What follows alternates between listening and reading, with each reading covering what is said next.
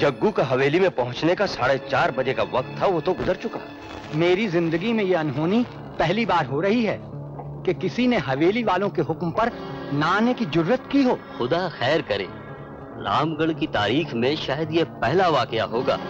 मैं तो ये सोच रहा हूँ, ठीक 5 बजे जब ठाकुर विक्रम सिंह आएंगे और उन्हें जग्गू नजर नहीं आएगा तो क्या होगा? होगा ये, आज पहली बार ठाकुर विक्रम सिंह को यह एहसास होगा कि छोटे छोटे लोगों की शिकायतों पर हम जैसे ठाकुरों को हवेली बुलाने का क्या अंजाम होता है। जग्गू, ये क्या कह रहा है? होश से काम ले। मेरी मान, अभी भी वक्त है और तू 5 बजे तक हवेली पहुंच सकता है। इस इलाके में ठाकुर विक्रम सिंह के खिलाफ बगावत करना मुसीबतों को दावत देना होगा। चाचा, ये तो नहीं, तेरी पूरी हड्डियों में ठाकुर विक्रम सिंह का डर बोल रहा है। और आज मैंने कसम खा ली है कि तुम सबके दिलों में से ठाकुर विक्रम सिंह का डर निकाल दूंगा।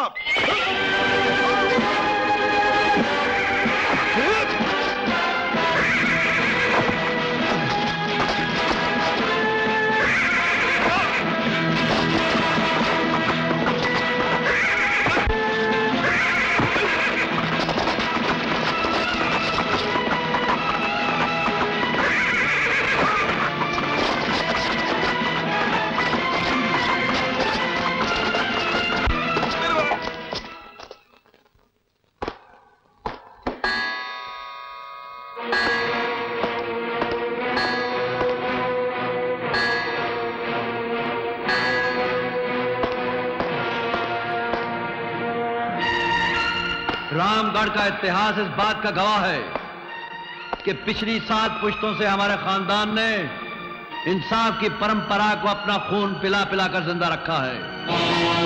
यहां का बच्चा बच्चा जानता है कि इंसाफ और सच्चाई की हिफाजत के लिए हमारे बुजुर्गों ने अपनी जान की बाजियां लगाई हैं, लेकिन इंसाफ के पाक दामन पर कभी दाग नहीं लगने दिया।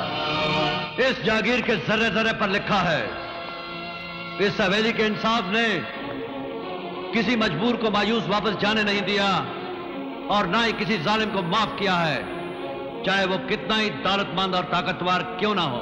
यही वजह है कि इस इलाके के लोग कानून के पास जाने से पहले इंसाफ मांगने के लिए इस हवेली का दरवाजा खटखटाते हैं। लेकिन आज इस कमबख्त ने अपनी दौलत और ताकत के नशे में इस जागीर की सदियों पुरानी रवायत को ललकारा। शायद ये भूल गया था कि सच के असूलों की रखवाली के पहरेदार का नाम है ठाकुर विक्रम सिंह, और ठाकुर विक्रम सिंह के जीते जी इस हवेली के इंसाफ को ठुकराने वाला सूरमा आज तक किसी मां ने पैदा नहीं किया।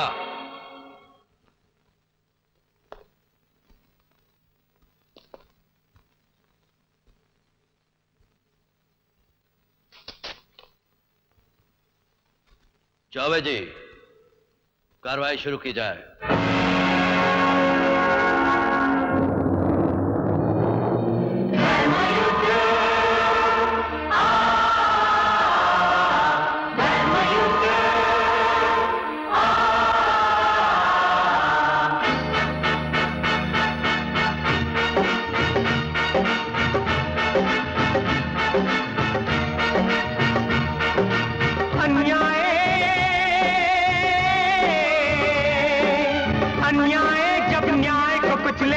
ये बाप पे रोता है,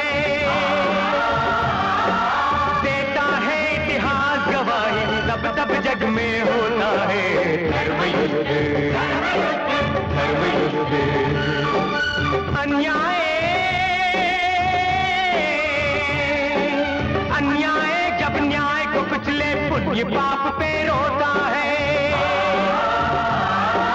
देता है इतिहास गवाही, तब तब जग में होता है धर्मयुद्ध, धर्मयुद्ध।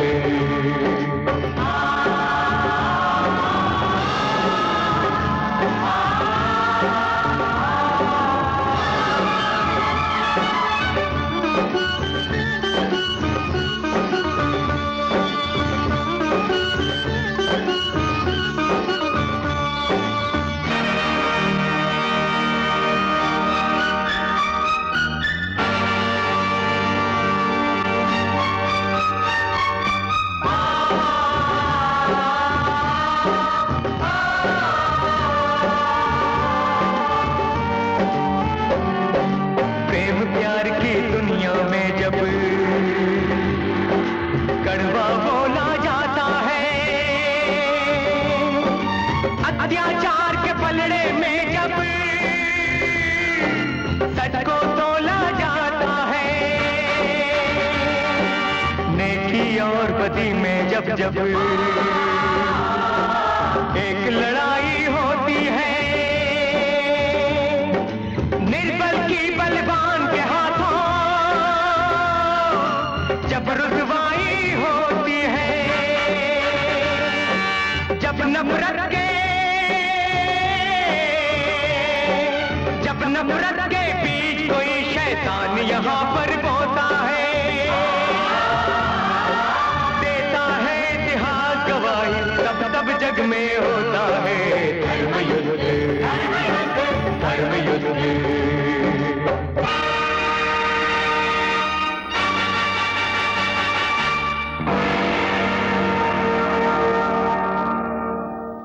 हर पहलू पर गौर करने के बाद हम इस नतीजे पर पहुंचे हैं कि भीखू चमार की जमीन पर ठाकुर जगदेव सिंह ने जबरदस्ती कब्जा कर रखा है, लिहाजा ठाकुर जगदेव सिंह अपराधी है। हमारा फैसला है कि ठाकुर जगदेव सिंह को भीखू की जमीन तो वापस करनी ही होगी, इसके अलावा जो लाठियां उसने गरीब भीखू की पीठ पर चलाई हैं उसकी सजा भी उसे सबके सामने मिलेगी।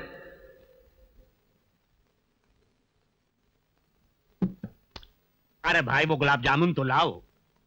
ये और ले। अरे बस दादाजी मैं और नहीं खा पाऊंगा। अरे बेटा 6 महीने के बाद 5-10 दिन की छुट्टियों पे तो घर आया है। तो क्या दादाजी आप मुझे 6 महीने का खाना एक ही दिन में खिला देंगे? अरे मेरा बस चले तो तुझे यहीं रोक लूं और खुद रोज अपने हाथ से खाना खिलाऊं। दादाजी। ओ भैया। अरे बैठो विजय बैठो। दादाजी ये सब कुछ आप विजय को ही खिला देंगे या हमें भी कुछ खाने को मिलेगा? बेटा विक्रम तुझे फुर्सत ही कहाँ मिलती है चैन से बैठकर खाना खाने की। अरे तू तो जागीर के कामों में ऐसा उलझा है, ऐसा उलझा है। जिम्मेदारियां भी तो आपकी दी हुई हैं। मैं तो अपना फर्ज निभा रहा हूँ। जीते रहो बेटा। तुमने हमारी 7 पुश्तों की इज्जत की कमाई में 4 चांद लगा दिए। ये सब आपके आशीर्वाद का नतीजा है दादाजी। कमाल है भैया, शहर में छोटे छोटे झगड़ों का मुकदमा बरसों तक चलता रहता है और यहाँ एक ही पेशी में दूध का दूध और पानी का पानी हो जाता है। और सबसे बड़ी बात तो यह है भैया कि यहाँ के लोग आपका हर फैसला चुपचाप मान लेते हैं। इसलिए मान लेते हैं छोटे कि यहाँ हर फैसला सच की बुनियाद पर किया जाता है। छोटा बड़ा, अमीर गरीब, ऊंच नीच यहाँ कुछ नहीं देखा जाता। अच्छा विक्रम अब तू भी बैठ, खाना खा ले। दादाजी छोटे ने खाना खा लिया तो समझ लीजिए हमने खा लिया। चलो छोटे। अरे इसे कहाँ ले जा रहा है? अभी अभी खाना खाया है, इसे आराम करने दो। दादाजी आप ही कमाल करते हैं, ये उम्र है इसके आराम करने की। तो फिर मेरे बाद जागीर का कारोबार तो उसी को संभालना है। इसलिए इसे आराम की नहीं काम की आदत डालनी चाहिए। चला आजा।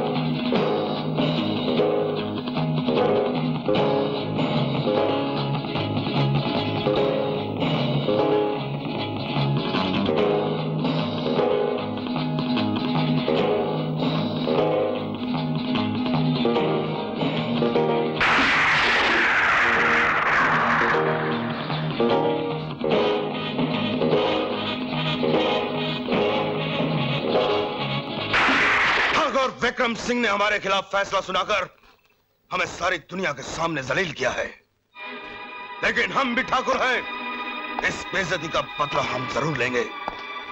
असली फैसला तो अब होगा और वो फैसला हम करेंगे।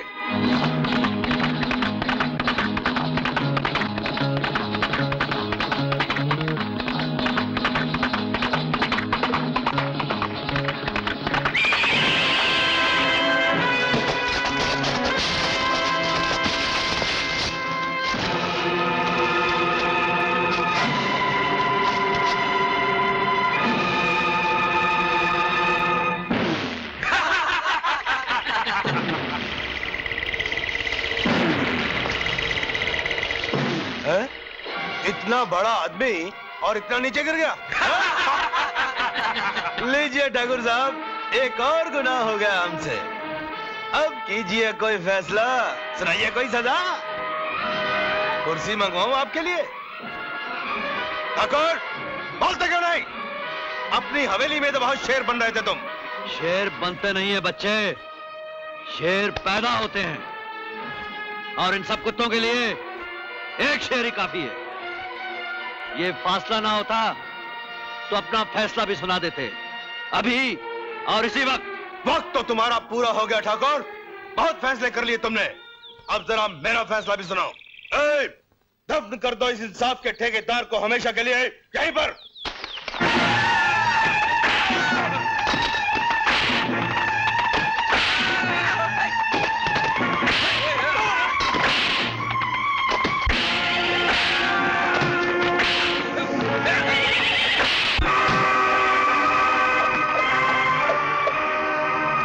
ठाकुर विक्रम सिंह को दफन करने का ख्वाब देखने वालों, तुम लोग शायद ये भूल गए कि उसका छोटा भाई समान दोस्त प्रताप सिंह अभी जिंदा है।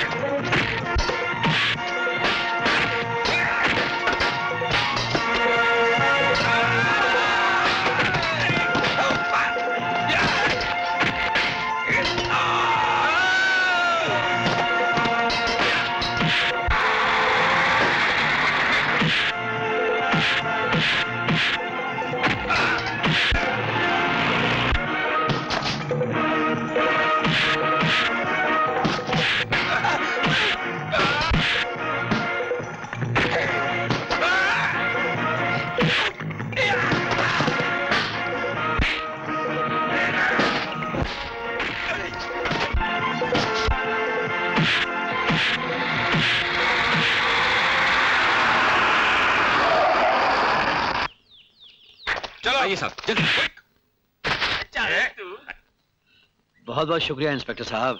शुक्रिया का हकदार तो कुंदन है ठाकुर साहब, जिसने वक्त पे हमें इत्तला दी। कुंदन, हम तुम्हारा ये एहसान। नहीं नहीं नहीं ठाकुर साहब, ये तो मेरे लिए बहुत बड़ी बात है कि मैं आपका किसी काम आ सका। फिर शर्मिंदा तुम्हारा ये एहसान हम याद रखेंगे। प्रताप वाह वाह छोटे भाई, क्या वक्त पे पहुंचे हो। पहुंचा नहीं हूँ बड़े भाई, बल्कि भेजा गया हूँ। भूल गया दिन क्या है, गुड्डी घर पे मुंह फुला बैठी है। अरे भाई, राखी का दिन मैं कैसे भूल सकता हूँ, तुम्हारे यहाँ ही तो चल रहा था। देखो तो जल्दी करो बड़े भाई, छोटी बहन गुड्डी कह रही थी कि जब तक बड़े भाई को राखी नहीं बांधेगी तब तक छोटे भाई का नंबर भी नहीं आएगा।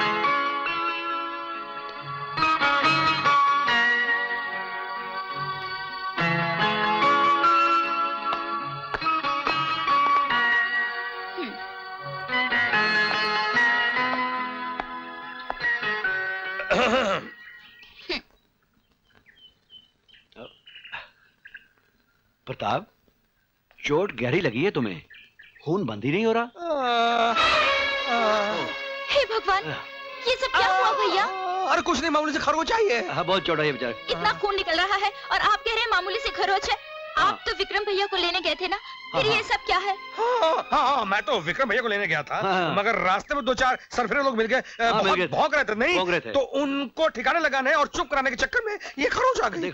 हे भगवान, जिन्होंने मेरे भैया पर हाथ उठाया उनका सत्यानाश हो, मिर्गी के दौरे पड़े, हाथ पैर टूट जाए और कोई मरहम पट्टी करने वाला ना हो। बिल्कुल ठीक। हाय राम, मरहम पट्टी?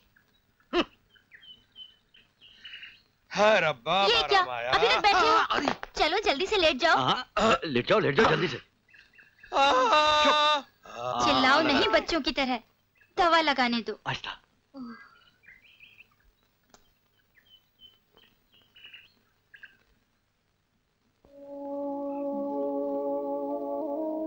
अरे मामूली सी चोट है भाई साहब, आप तो खामखा बात का। चुप रहो जी, चुप रहो। इतना खून निकल रहा है और तुम कह रहे हो जरा सी चोट है? रामो। जी सरकार। जल्दी आओ। हाँ जी। अरे फौरन डॉक्टर साहब को बुलाओ। हाँ जी। और एक गिलास गर्म दूध का लाओ, हल्दी डाल के। मगर मेरा मुंह क्या देख रहे हो? जाओ जाओ।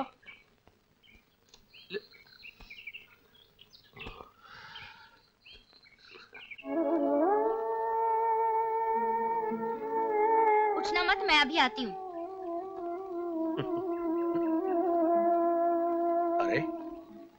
अरे विक्रम भाई साहब, कहाँ खो गए आप? ऐसे ही प्रताप, तुम दोनों का प्यार देखकर मुझे मेरे छोटे की याद आ गई। अरे तुम फिर उठ गए? चलो लेट जाओ, जल्दी से दूध पी लो। अरे जब देखो उल्टा बोलती रहती है, लेके को दूध पीता है क्या? लेट जाओ, दूध पी लो। बड़ बसंती की तरह करती रहती है। शोले क्या देख ली, दिमाग खराब हो गया। अरे भाई क्यों डांट रहे हो बेचारी को? और नहीं तो क्या, असली बात तो भूल ही गई। देखती नहीं कि विक्रम भैया है? अरे हाँ, राखी राखी, जल्दी जल्दी।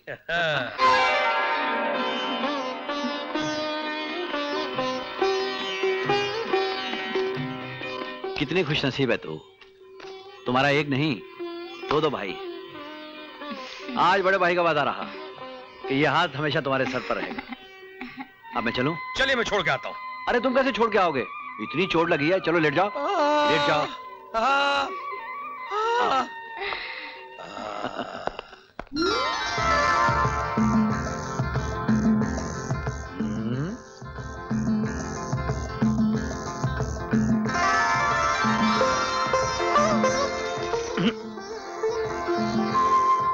Fancy dress competition?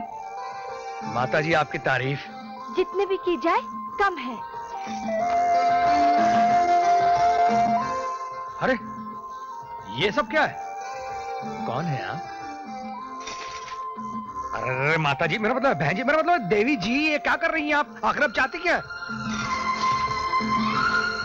इनमें से कोई भी पसंद कर लो और बंधवा लो अपने हाथ में। बंधवा लो अपने हाथ पे? आपके पिताजी का राज है। अरे सुनो बंद गोभी, इस दुनिया में मेरी एक ही बहन है और उससे हमने राखी बंधवा ली है। पूरे गांव का ठेका हमने नहीं ले रखा है, समझी? चल माई चल, कोई दूसरा कर दे। चल। नहीं जाएंगे, नहीं जाएंगे, क्योंकि आज हम भी तय करके आए हैं कि राखी बांध कर ही जाएंगे। आज फैसला होकर ही रहेगा, इस पार या उस पार। अरे सुमन तुम, अरे ये क्या नाटक है? किसी ने हम दोनों को यहाँ अकेले देखे तो? देखने दो, सारे गांव को देखने दो, सारी दुनिया को देखने दो, ताकि सबको पता लगे कि हमारी तुम्हारी सगाई को 4 साल हो गए, 4 साल। लेकिन हायरी किस्मत, अभी तक बैंड नहीं बजा। सारी दुनिया 2-2 हो गई, लेकिन मैं कब से अकेली मारी मारी फिर रही हूँ। मैं आज ठान कर आई हूँ कि शादी की तारीख पक्की करके ही जाऊंगी।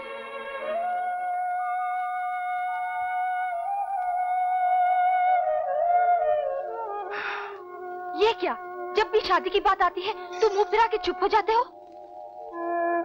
चुप न हो जाऊं तो और क्या करूं सुमन? तुम्हें तो अच्छी तरह मालूम है, जब तक गुड्डी की डोली इस घर से विदा नहीं हो जाती, मैं अपनी शादी के बारे में सोच भी नहीं सकता। तुम्हारी बात अपनी जगह सही है प्रताप, लेकिन दुनिया वाले जो ताने मुझे देते हैं, उसके बारे में कभी सोचा है तुमने? दुनिया वालों का तो काम ही ताने देना है सुमन। देखो, मैं तुमसे प्यार करता हूं और शादी भी तुमसे ही करूंगा, ये मेरा वादा है। लेकिन तुम्हें मेरी मजबूरी तो समझनी चाहिए। खुद ही सोचो सुमन, जिसके जवान कुंवारी बहन घर बैठी हो, वो सेहरा बांधता हुआ क्या अच्छा लगेगा? बेटी। क्या माँ? इतनी देर हो गई, अभी तक कुंदन नहीं आया। तुम फिक्र मत करो माँ, भैया को कोई दूर की सवारी मिल गई होगी, वो आते ही होंगे। लगता है भैया आ गए।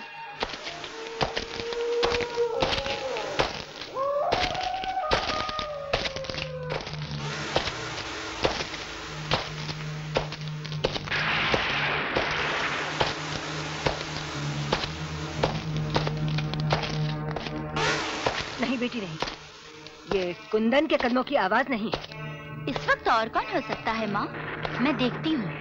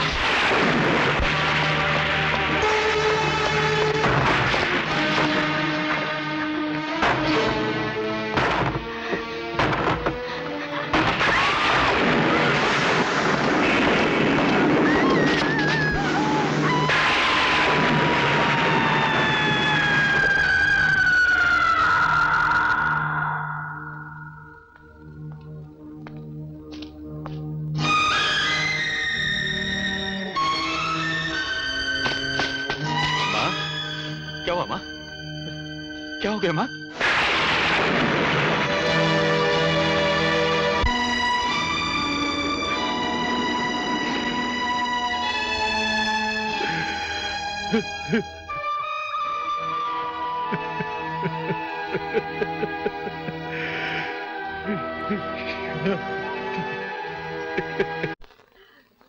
मैं क्या बताऊं ठाकुर साहब, मैं क्या बताऊं। मैं तो इतना ही कह सकती हूँ कि कल तक आंखें न होने का मुझे बहुत दुख था, पर आज मैं सोचती हूँ अच्छा हुआ भगवान ने मुझे आंखें नहीं दी, नहीं तो कल रात अपने बेटी पर होता हुआ अन्याय में कैसे देखती, कैसे देखती। माँ जी, आप इस भयानक हादसे के बारे में कुछ और खास बात बता सकती हैं? याद कीजिए।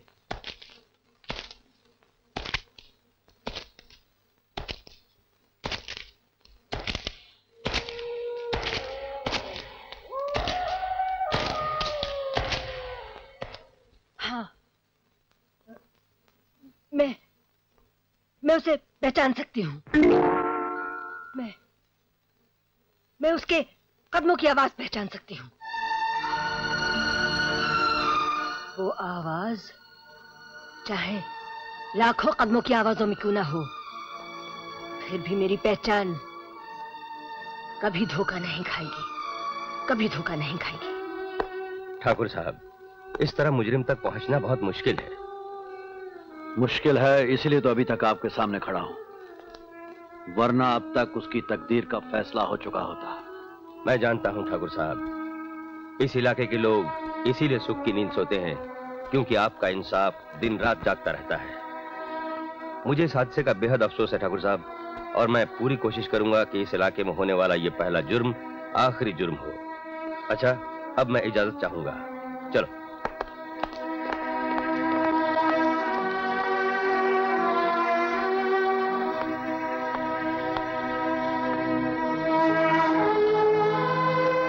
कुंदन, धीरज रखो।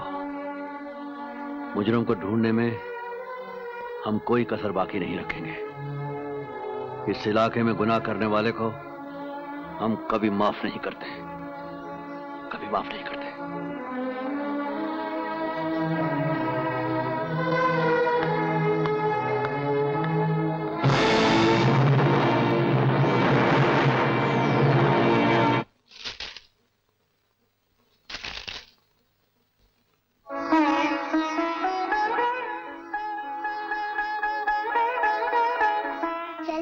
टिक टिक टिक, चल मेरे घोड़े। टिक टिक टिक, चल मेरे घोड़े। टिक टिक टिक, मेरा घोड़ा थक गया क्या? अरे बेटा, तेरा ये घोड़ा तो तुझे दुनिया की सैर कराने के बाद भी नहीं थकेगा। छोटा सा था, कंधे से उतरने का नाम ही नहीं लेता था। पढ़ा क्या हुआ, सूरत देखने को आंखें तरस गई हैं। दादाजी, अब उसे घोड़े की सवारी नहीं, कार की सवारी की आदत हो गई है। दादाजी, ये क्या? विजय के बगैर आप इतनी जल्दी उदास हो गए? क्या करूं विक्रम, विजय के बगैर एक एक दिन साल के बराबर लगता है। तो मेरी बात मानिए, विजय के साथ जाकर कॉलेज में दाखिल हो जाइए। क्यों मजाक कर रहा है विक्रम? हमारी उम्र में तो प्रिंसिपल भी रिटायर हो जाते हैं। तो फिर एक ही तरीका है विजय को अपनी आंखों के सामने रखने का। वो क्या? उसके पांव में बेड़ियां डाल दीजिए, उसकी शादी कर दीजिए। मेरे कंधे पर बंदूक रखकर अपना निशाना लगा रहा है। मैं खूब समझता हूँ बरखुरदार, छोटे के बगैर दिल तेरा भी नहीं लगता। दादाजी, बात तो आप ठीक कह रहे हैं, ये हवेली कुछ खाली खाली सी लगती है। तो ठीक है, इम्तिहान खत्म होते ही छोटे की शादी कर देंगे। मुझे भी खेलने के लिए एक छोटा सा खिलौना और मिल जाएगा। साहब, आपकी चिट्ठी। दादाजी की लगती है। और किसकी हो सकती है? हर रोज एक चिट्ठी, जैसे कि मैं कोई दूध पीता हुआ बच्चा हूं। तू मेरी तरफ क्या देख रहा है? चाल चल। समझ में नहीं आता, तुझे खुशकिस्मत कहूं या बदकिस्मत? क्या मतलब? जिसे इतना प्यार मिले वो खुशकिस्मत होता है, और जो ऐसे प्यार की कदर न करे वो बदकिस्मत होता है। मेरा हिसाब किताब यही कहता है। अपना हिसाब किताब तो अपने ही पास रख और बंद कर ये लेक्चर। इन्हीं नसीहतों से तो तंग आकर मैं शहर में रहता हूं। पढ़ाई लिखाई तो सिर्फ एक बहाना है। वहां गांव में रखा ही क्या है? कदम कदम पर बंदिशें, ये मत कर वो मत कर। हाँ, गुड्डी, गुड्डी, बधाई हो, बधाई हो। बधाई? किस बात की बधाई? अनजान मत बन। सुना है तेरी शादी की बातचीत चल रही है? चल रही होगी। मुझे क्या? मुझे क्या? अरे हंसो, मुस्कुराओ, खुश हो। जब मुझे शादी करनी ही नहीं तो खुशी किस बात की? राम राम। राम राम। हे राम, इस बेवकूफ को थोड़ी अक्ल भेज। अपने साथ साथ मेरी भी जिंदगी बर्बाद कर रही है। क्या कहा? ये सड़े हुए बैंगन 15 रुपए किलो? तुम्हारा दिमाग तो ठीक है, बुढ़िया देख कर ठगता है। लेकिन मैंने भी दुनिया देखी है, ये बाल यूं ही धूप में सफेद नहीं हुए हैं, समझे? मौसी, मौसी। राम राम मौसी। आओ आओ सुमन बेटी, क्या बात है? क्या बताओ मौसी, सब गड़बड़ ही गड़बड़। आप ही को ढूंढ रही थी, बहुत जरूरी काम है। क्या 100 काम बोल बेटी। मौसी, उधार चाहिए। उधार? हाँ। नहीं बाबा, उधार नहीं। बुजुर्गों ने कहा है उधार दोस्ती की कैंची है। अरे मौसी, पहले पूरी बात तो सुन ले। एक सफेद बाल उधार चाहिए था। जिस दिन मेरा पहला बाल सफेद होगा ना, ईमानदारी से वापस कर दूंगी। अच्छा मौसी? पगली।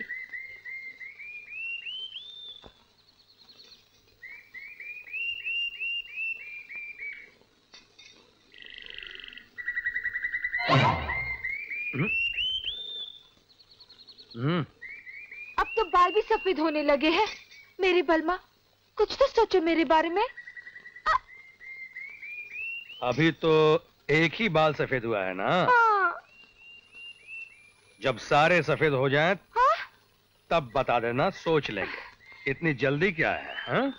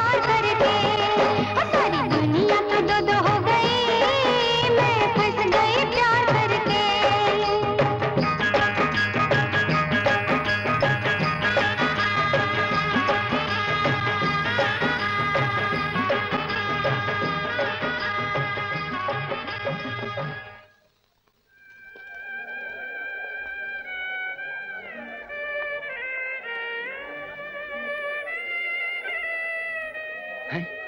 अरे कुंदन, कुंदन, देख देख, ये वही आदमी है जिसने पिछले दिनों कई लड़कियों की इज्जत लूटी। क्या? बड़ी मुश्किल से पुलिस के हाथ लगा है।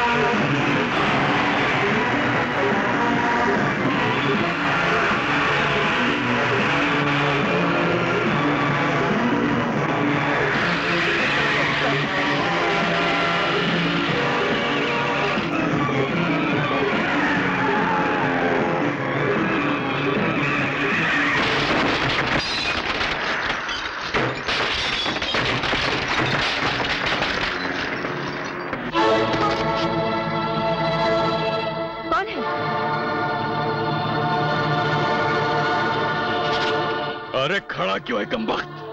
चल, और उस वक्त तक चलता रहे जब तक मेरी माँ तेरे कदमों की आवाज पहचान कर ये नहीं बता देती कि कहीं तू मेरी बहन की इज्जत का कातिल तो नहीं। अरे चल, चलता क्यों नहीं?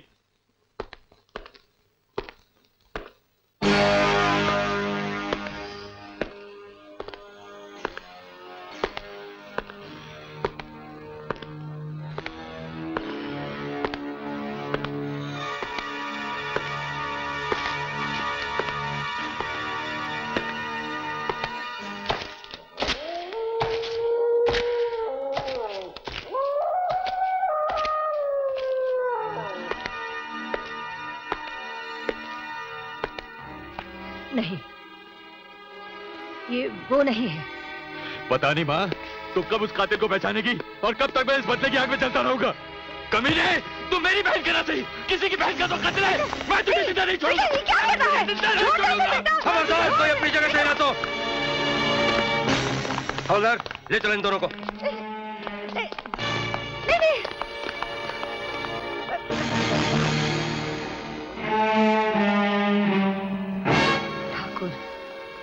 विक्रम सिंह।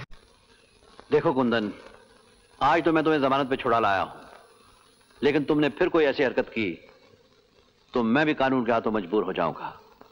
ठाकुर साहब, मैं भी कितना मजबूर हूं इसका अंदाजा आप नहीं लगा सकते।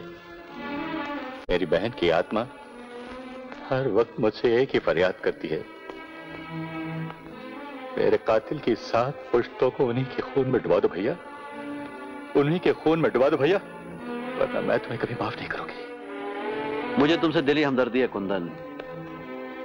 तुम तो अच्छी तरह जानते हो कि उस मुजरिम को तलाश करने में हमने कोई कसर बाकी नहीं रखी, लेकिन कोई सबूत, कोई निशान न होने की वजह से हम भी बेबस होकर रह गए। ठाकुर साहब, मुझे भी हथकड़ियों में जकड़ा हुआ हर मुजरिम अपनी बहन का कातिल दिखाई देता है। उस वक्त मैं भी बेबस हो जाता हूं ठाकुर साहब। जी करता है इस धरती पर सांस लेने वाले हर गुनहगार को जिंदा काट दूं ठाकुर साहब। कुंदन, सब्र से काम ले। हम तुम्हें यकीन दिलाते हैं कि तुम्हारी बहन के कातिल को इसी दुनिया में सजा मिलेगी। उसे कोई नहीं बचा सकता, कोई नहीं बचा सकता। ठाकुर साहब। गुड्डी, किस्मत हो तो तेरे जैसी। प्रताप ने तेरे लिए क्या फर्स्ट क्लास रिश्ता ढूंढा है। लड़के वाले तुझे देखने आए हैं। पर मेरी अम्मा, तुझे मेरी कसम, उनके सामने कोई ऐसी वैसी हरकत मत करना, नहीं तो ये रिश्ता भी हाथ से निकल जाएगा। फिर मेरा क्या होगा?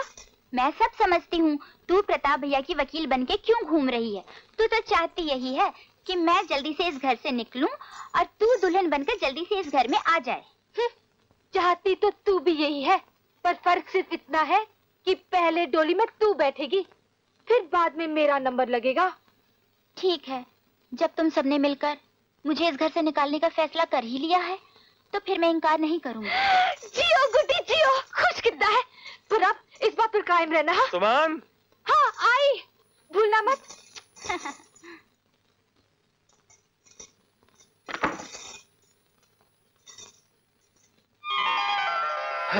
अरे कुछ चाय शरबत का इंतजाम करो ना। जी। हाँ तो मैं कह रहा था कि कल की ही बात है, गुड्डी इतनी छोटी सी थी और अपने कुंदन है ना, कुंदन, ये उसको टैक्सी में स्कूल छोड़ने जाया करता था। जी बिल्कुल ठीक कह रहे हैं।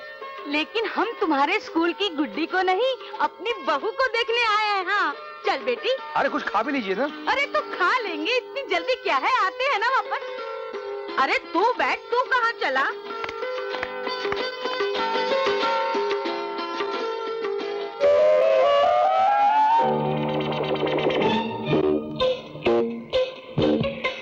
अरे माई, प्रताप की बहन कहाँ है? माई, मैं तुझे माई लग रही हूँ? तेरी आंखें हैं यार डिच बटन। लेकिन तू है कौन? अरे मैं वही हूँ जिसे तुम देखने आए हो, पसंद करने आए हो। प्रताप की बहन गुड्डी। गुड्डी? पर तू तो उसकी माँ लगती है। प्रताप मेरा छोटा भाई है और छोटा भाई बेटे समान ही होता है ना। क्यों, ठीक कहा ना मैंने? बिल्कुल ठीक। वैसे तेरी उम्र कितनी है? मेरी उम्र यही कोई 30-32 साल की होगी, लेकिन जब मैं बाल काले कर लेती हूँ ना तो 16 साल से ऊपर नहीं लगती, एकदम स्वीट 16। वाह वाह वाह वाह वाह वाह, स्वीट 16। हाँ तो 16 जी, ये आपकी टांगों को क्या हुआ? ये तो पैदाइशी है, मगर तुम फिक्र मत करो। मेरे भाई ने मुझसे वादा किया है कि शादी से पहले अमेरिका ले जाकर मेरा इलाज करवाएगा। फिलहाल तो मैं इन बैसाखियों से काम चला लेती हूँ। दौड़ तो मैं नहीं सकती, पर थोड़ा बहुत चल फिर लेती हूँ। शादी ब्याह के मामले में ज्यादा शक अच्छा नहीं होता। चुप करके शगुन मेरे हाथ में रखो और बाहर जाके मेरे भाई से शादी की तारीख पक्की कर लो। तारीख पक्की कर लो? एक तू ही रह गई है मेरे चांद से बेटे के साथ शादी करने के लिए। चलो, ये लड़की है या बुढ़िया? कमबख्त, तू बेटे फ्रूट खा रहा है, छोड़ इस फ्रूट को। क्या हुआ माता जी? अरे होना क्या था, एक उल्लू बनाने के लिए हम ही लोग मिले थे। अपनी बहन को देखा है, उसकी उम्र डोली में बैठने की है या शमशान घाट जाने की? क्या कह रही है? वो क्या देख रहे? चलो माँ जी मेरी बात तो सुनिए। अरे मर गई अरे माँ जी, मेरी जिंदगी पर बात करके कहाँ जा रही है आप? सत्यानाश, मेरा काम बनते बनते ही रह गया, मेरा क्या होगा? माँ जी। गुड्डी,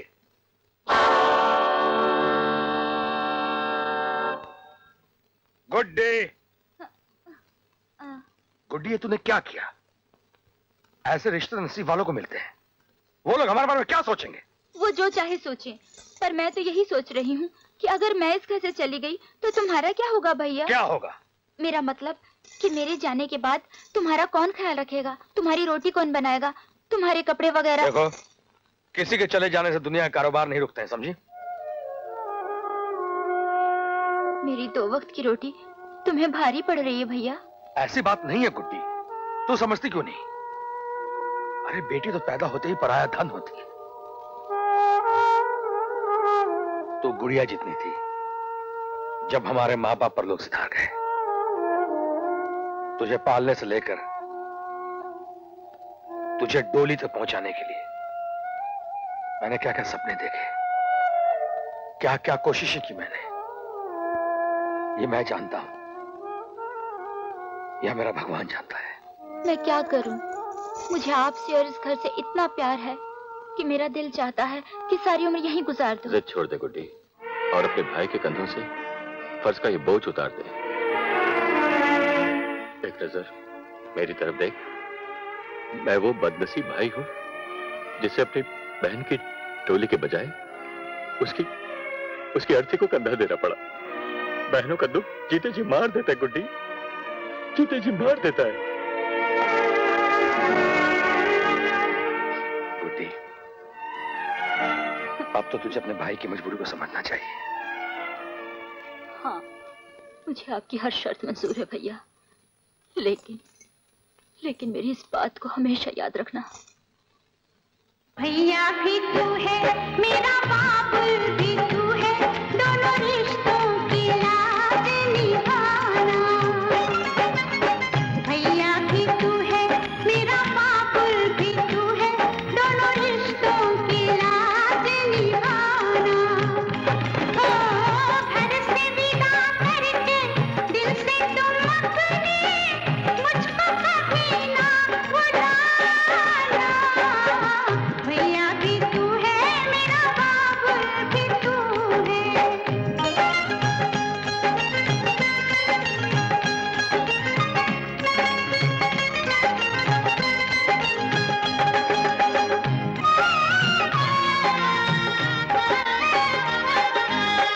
सोने की थाली में खिलाया है तूने, फूलों पे मुझको सुलाया।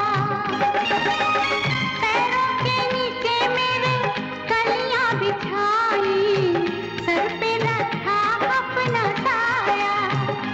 ओ सारे जहां में कहा तुझसा मिलेगा कोई भी अपना बेगाना। भैया भी तू है, मेरा बाबुल भी तू है, दोनों रिश्तों की लाज निभाना।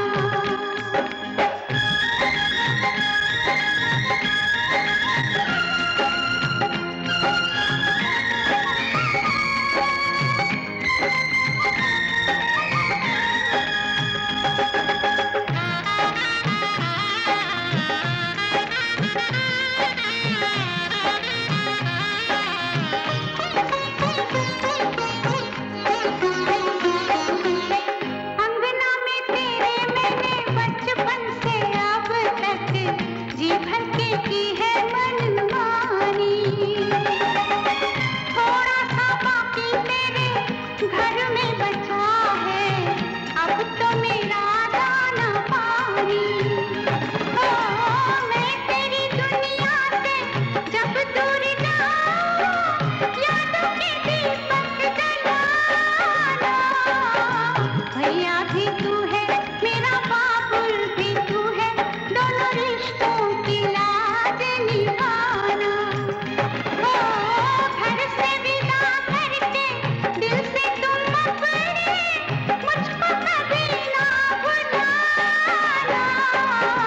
भैया भी तू है, मेरा बाबुल भी तू है। भैया भी तू है, मेरा बाबुल भी तू है।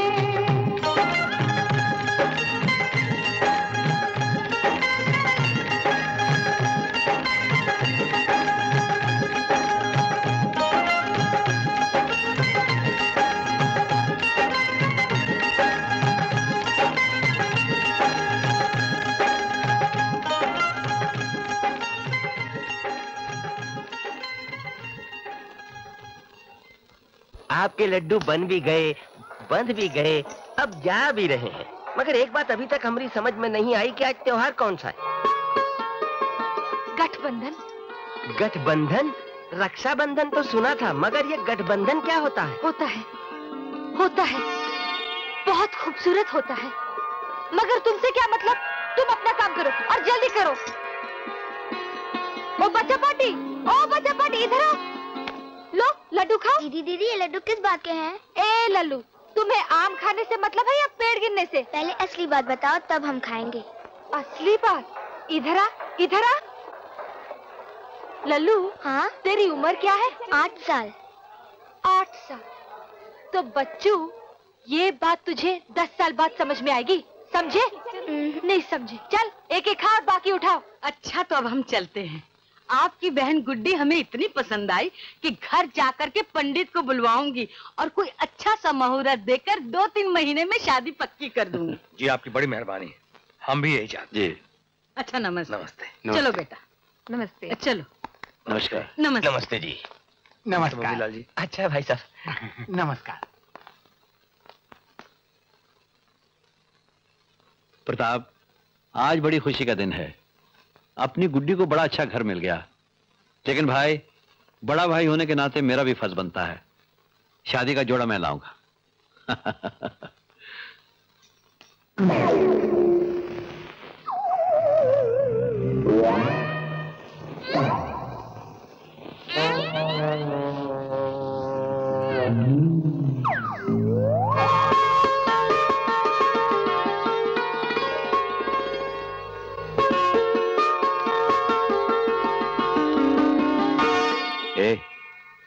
मिठाइयां तो बहुत खाई हैं यार, लेकिन ये लड्डू को खास ही मीठा है। ले खा ले।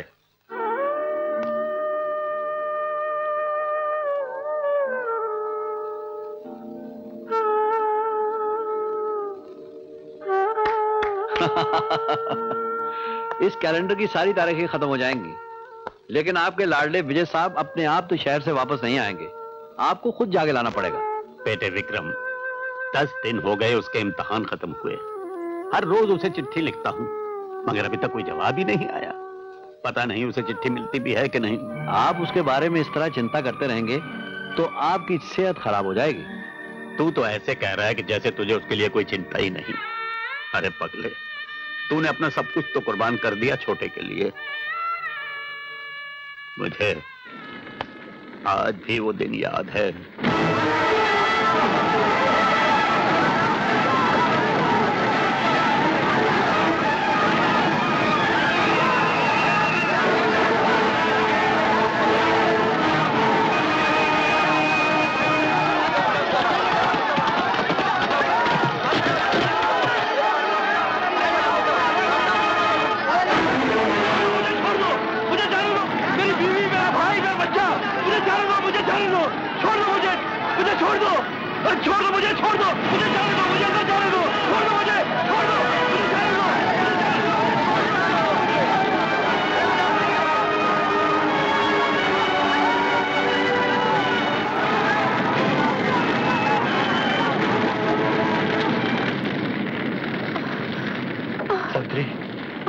सावित्री, विजय, विजय तो ठीक है ना? हाँ हाँ, विजय ठीक है, लेकिन हमारा मुन्ना, सावित्री हमारा मुन्ना।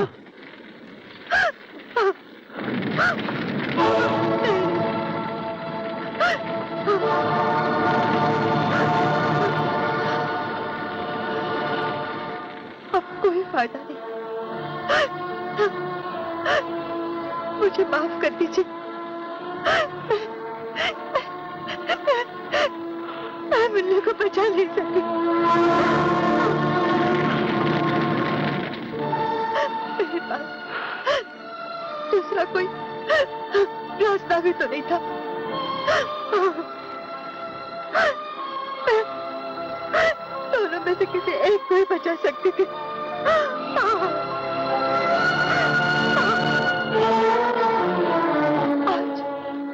विजय को कुछ हो जाता तो दुनिया यही कहती कि एक माँ अपनी ममता के आगे भाभी का बस भूल गई।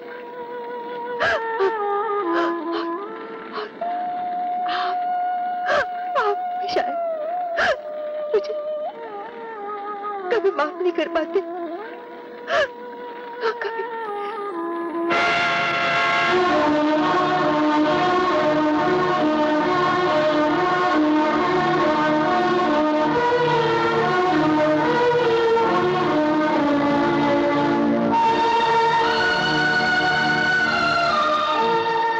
उसके बाद दूसरी शादी न करने की कसम खाकर तुमने अपना सारा प्यार छोटे पर निछावर कर दिया।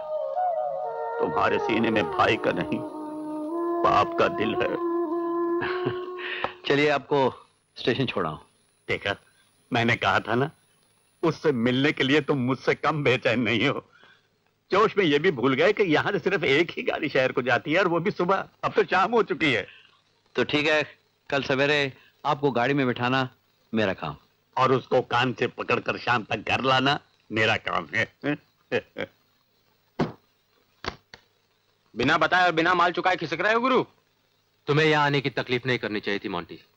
मैं दादाजी से पैसे लेने ही गांव जा रहा हूँ। मुझे अपना वादा याद है। तेरा वादा तो आज का था, और वैसे भी मैं जुए की रकम छोड़ता नहीं हूँ। इतना बेसब्र क्यों हो रहा है? मैं एक ठाकुर हूँ, और मेरे लिए 10-20 हजार रुपए की कोई कीमत नहीं, लेकिन मेरे लिए है। और जब तक मेरी रकम मुझे नहीं मिल जाती, ये लॉकेट मेरे पास रहेगा।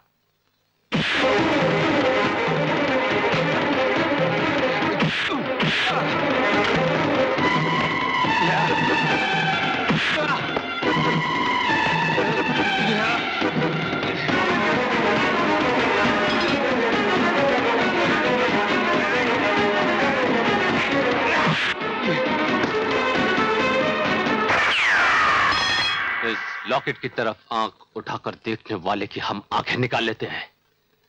तूने इसे हाथ लगाने की हिम्मत कैसे की? और रही पैसे की बात, वो शाम तक लाकर तेरे मुंह पे मार दूंगा।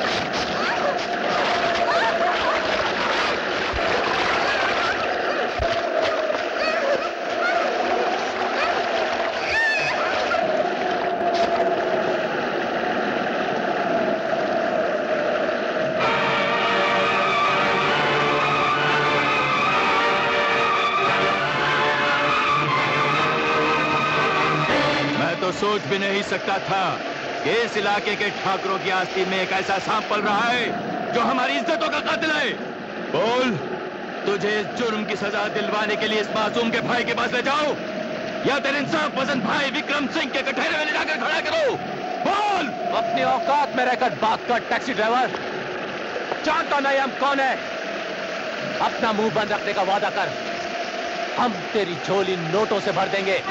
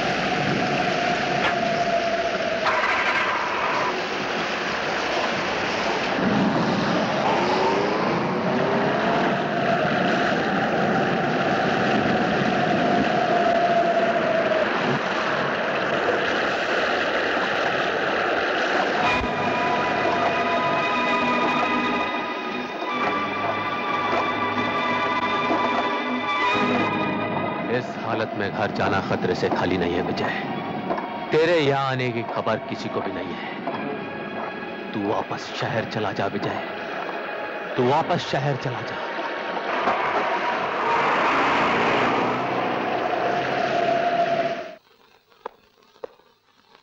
आओ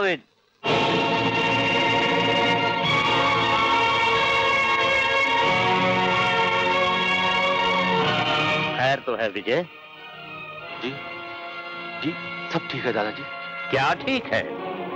तू तो परेशान लग रहा है। नहीं दादाजी, ऐसी कोई बात नहीं है। पर तूने ये हुलिया क्या बना रखा है? वो बाहर बारिश हो रही है ना, इसलिए।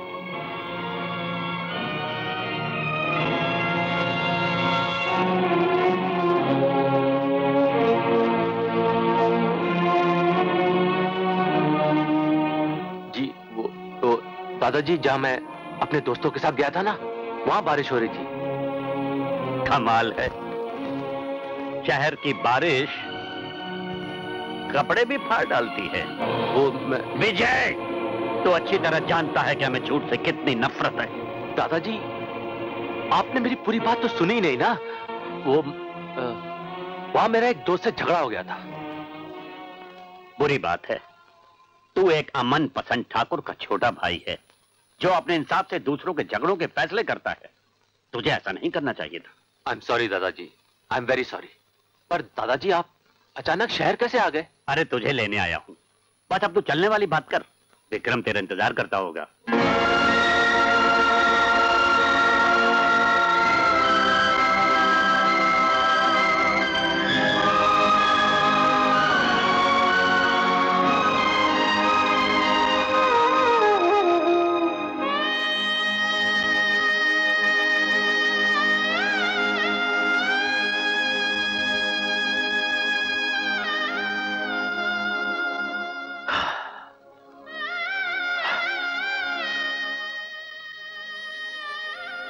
विक्रम,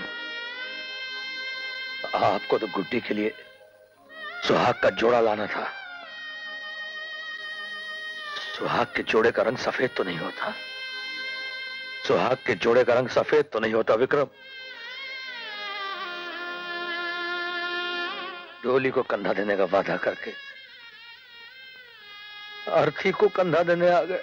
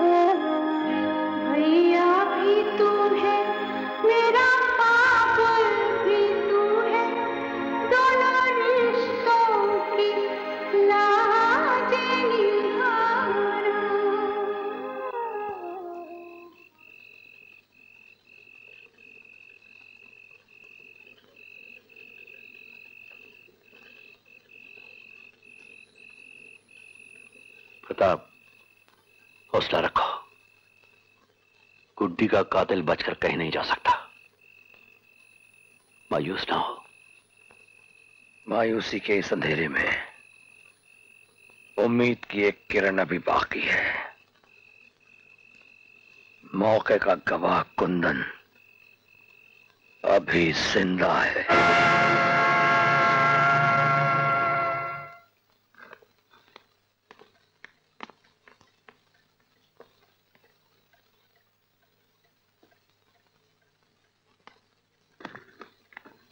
मुझे बहुत अफसोस है ठाकुर साहब, आप लोगों में से किसी के भी खून का ग्रुप कुंदन के खून के ग्रुप से नहीं मिलता। अगर जल्दी खून का बंदोबस्त ना हुआ तो कुंदन का बचना बहुत मुश्किल हो जाएगा। नहीं नहीं डॉक्टर साहब, नहीं, ऐसा नहीं हो सकता। कुंदन मेरे ही जिगर का टुकड़ा है। उसे मेरे ही खून और दूध से परवरिश पाई है, फिर मेरा खून उसके खून से अलग कैसे हो सकता है? कैसे हो सकता है? माँ जी, ये सब तो कुदरत की बातें हैं। माँ बेटी, बाप बेटे, यहाँ तक कि सगे भाइयों के खून का ग्रुप भी अलग अलग हो सकता है। वाह भगवान, तेरे भी खेल निराले हैं। आज जब बेटे को खून की जरूरत पड़ी है तो माँ के खून को पानी से भी सस्ता कर दिया। पानी से भी सस्ता कर दिया है। डॉक्टर साहब, कुंदन के खून का ग्रुप कौन सा है? ओआरएच नेगेटिव। ओआरएच नेगेटिव? तो फिर मैं कुंदन को नहीं मरने दूंगा। वो हर हाल में जिंदा रहेगा। कुंदन की जिंदगी तेरी मौत है विजय, तेरी मौत है। कुंदन, तुम्हें हर हालत में मरना होगा। तुम्हारा मरना बहुत जरूरी है कुंदन। नहीं कुंदन, मैं तुम्हें जिंदा नहीं छोड़ूंगा। तुम्हें मरना ही होगा कुंदन, तुम्हें मरना ही होगा। छोटे, छोटे, छोटे, चल जल्दी से मेरे साथ चल। कहां जाना है भैया? अस्पताल। कुंदन को बचाने के लिए खून की जरूरत है और उसके खून का ग्रुप सिर्फ तुम्हारे खून से मिलता है।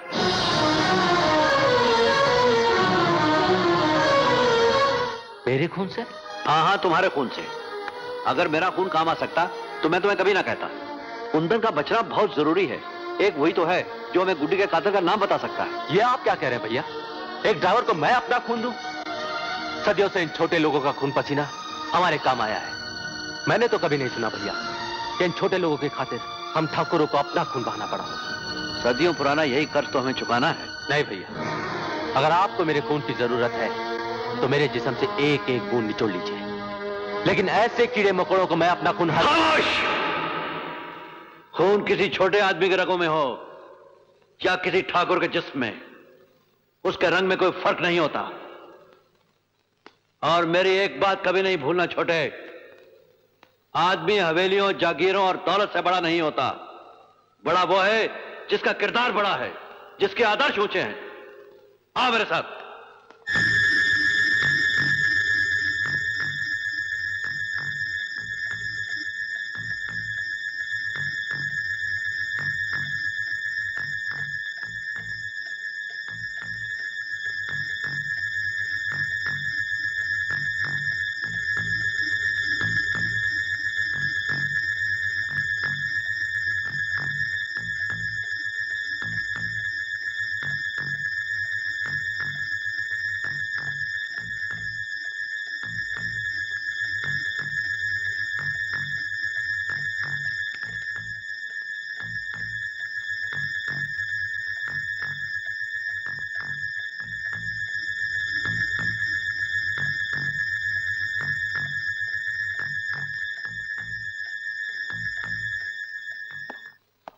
मरीज की जान तो बच गई है, लेकिन अभी तक बेहोश है।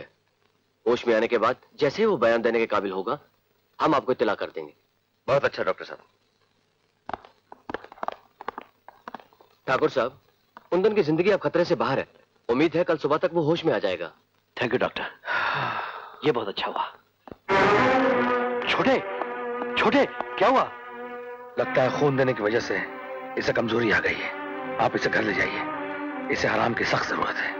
प्रताप, तुम्हें भी आराम की जरूरत है, तुम भी घर चलो। नहीं, जब तक कुंदन अच्छा होकर मुझे मेरी मंजिल का पता नहीं बता देता, मैं कहीं नहीं जाने वाला।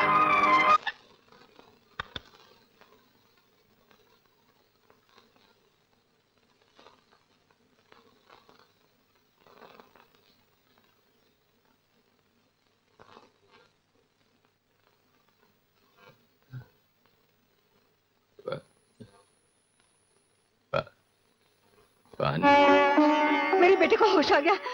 नर्स, शुक्र भगवान तेरा।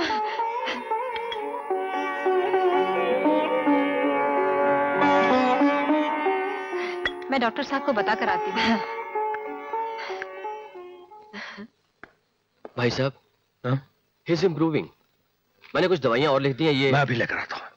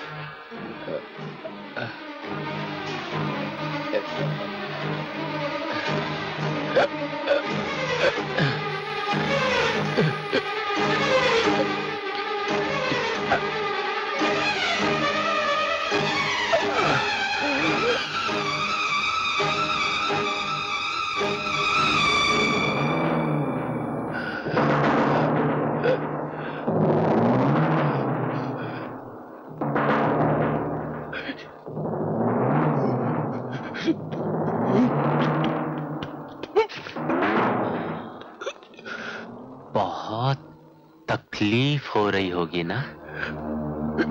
होती है, बस थोड़ी सी देर की बात है। ये जहर तुम्हें तमाम तकलीफों से छुटकारा दिला देगा, हमेशा हमेशा के लिए।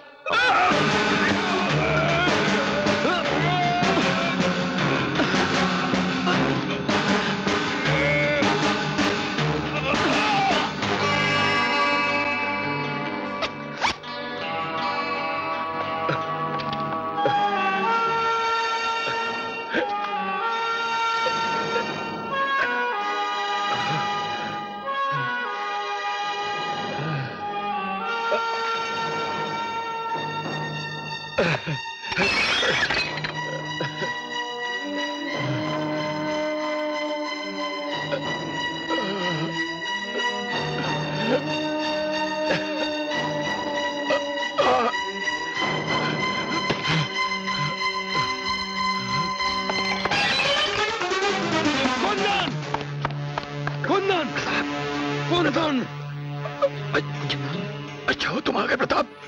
तुम्हारी बहन का कातिल कौन है? मेरी बहन का कातिल कुंदन। बोलो कौन है मेरी बहन का कातिल? ठाकुर विक्रम सिंह का छोटा भाई विजय। नहीं, ये नहीं हो सकता कुंदन। ये तुम क्या कह रहे हो कुंदन? ये नहीं हो सकता। मेरा यकीन करो प्रताप, मरते वक्त आदमी झूठ नहीं बोल सकता। मैं सच कह रहा हूँ। गुड्डी का कातिल विजय।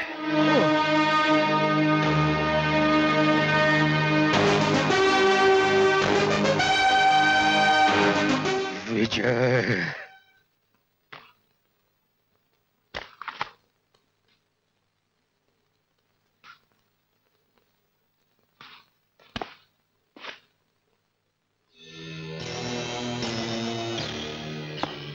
दादाजी,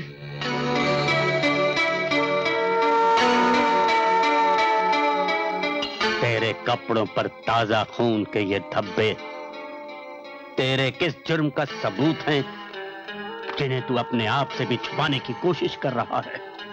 दादाजी वो आप। खबरदार! मेरे सामने अब कोई नया झूठ बोलने की कोशिश न करना। एक दिन शहर की बारिश ने तेरे कपड़े फाड़ डाले थे। आज कौन सा तूफान आया है जिसने तेरे गिरेबान को खून में डबो दिया? दादाजी, शायद आपको कोई किसी गलत फहमी का सवाल ही पैदा नहीं होता। तेरे जुर्म की कड़ियां अपने आप कुछ इस तरह मिल रही हैं कि उस दिन शहर में पड़ने वाला शक आज यकीन में बदल गया है कि हो ना हो प्रताप की बहन का कातिल तू ही है। नहीं दादाजी, भला मैं ऐसा कैसे कर सकता हूँ? फिर झूठ बोलने की कोशिश कर रहा है। याद रख, अगर ये मुकदमा तेरे बड़े भाई विक्रम की अदालत में पहुंच गया तो उसके सामने तेरा ये झूठ एक पल भी अपने पांव पर खड़ा नहीं रह सकेगा। इसलिए बेहतर यही है कि तू अपने जुर्म का इकरार मेरे सामने कर ले। ठीक है, मत बोल, विक्रम खुद तेरी जबान खुलवा लेगा। दादाजी, गुड्डी का खून मेरे हाथों से हुआ है।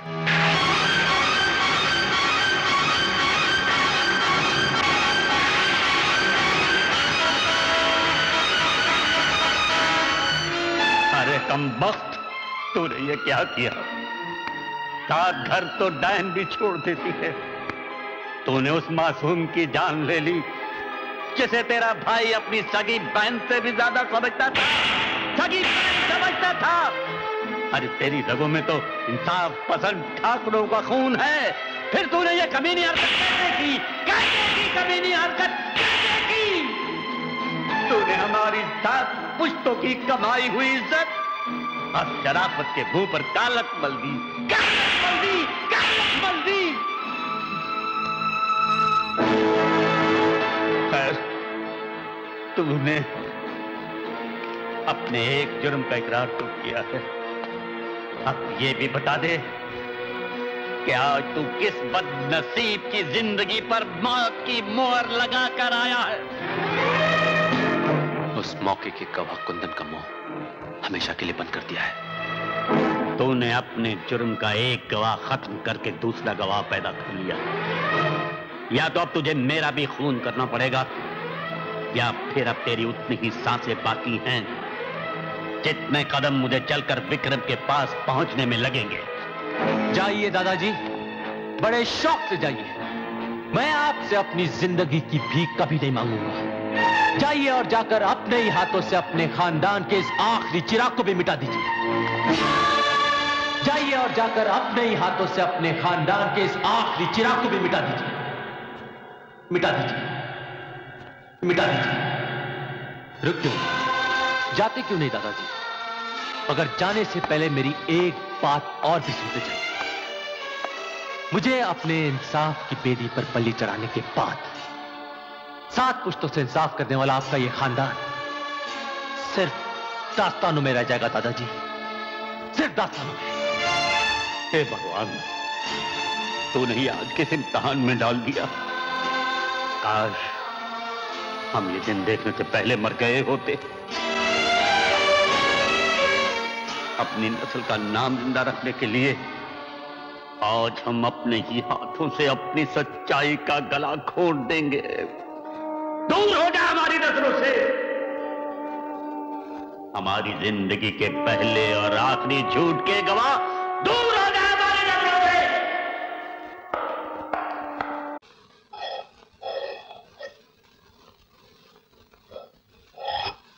ठाकुर साहब, प्रताप सिंह के आदमी आपके लिए पैगाम लेकर आए हैं।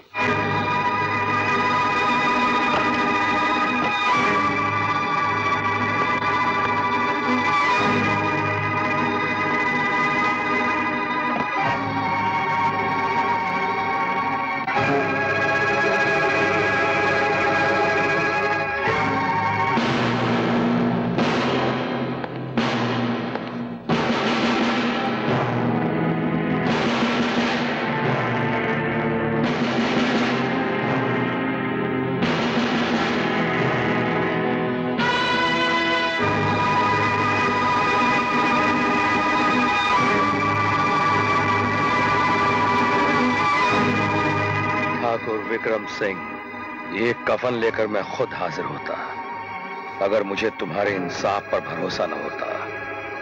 मेरी आंखों में बरसों पुरानी दोस्ती का लिहाज न होता और मुझे इस बात का यकीन न होता कि मेरी बहन के कातिल से बदला लेने के लिए मुझसे ज्यादा बेचैन तुम हो। कुंदन मर चुका है ठाकुर विक्रम सिंह, बल्कि ये कहना ज्यादा सही होगा कि मार दिया गया है। मगर मरने से पहले उसने अपनी जुबान से मुझे गुड्डी के कातिल का नाम बताया है। उसका नाम है विजय सिंह। हाँ, तुम्हारा छोटा भाई ठाकुर विजय सिंह। अब ये फैसला मैं तुम्हारे इंसाफ पर छोड़ता हूँ कि ये कफन विजय सिंह को तुम पहनाओगे या मैं। लेकिन साथ ये भी याद रखना कि मेरा इंतकाम ज्यादा इंतजार नहीं कर सकता, ज्यादा इंतजार नहीं करेगा।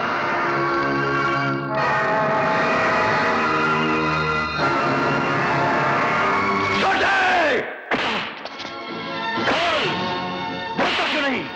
गुड्डी का खून तूने किया है? नहीं भैया, मैंने नहीं खून किया भैया। गुड्डी का खून किसने किया है? सच बोल। मैं सच सुनना चाहता हूँ, सिर्फ सच। बोल, बोल, बोल, बोल। क्या कर रहे हो विक्रम? दादाजी मुझे छोड़ दीजिए, मैं इसके मुंह से सच सुनना चाहता हूँ। कौन सा सच? क्या किया है इसने? इसने प्रताप की बहन गुड्डी का खून किया है और मैं इसे जिंदा नहीं छोड़ूंगा। मुझे छोड़ दीजिए, मुझे छोड़ दीजिए। मैं पूछता हूँ कौन कहता है इसने गुड्डी का खून किया है? क्या सबूत है तुम्हारे पास इसका? कुंदन ने मरने से पहले ये बात प्रताप से कही थी। और कुंदन?